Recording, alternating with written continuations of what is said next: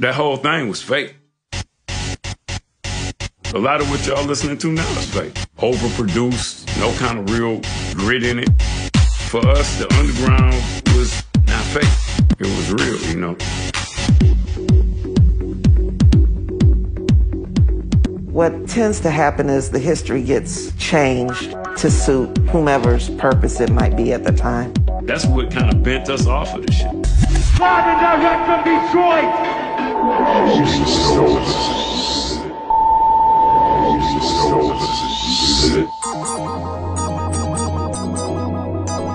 We had no idea that those rhythms that would go inside of these drum machines would not just change our lives, but it would change music history.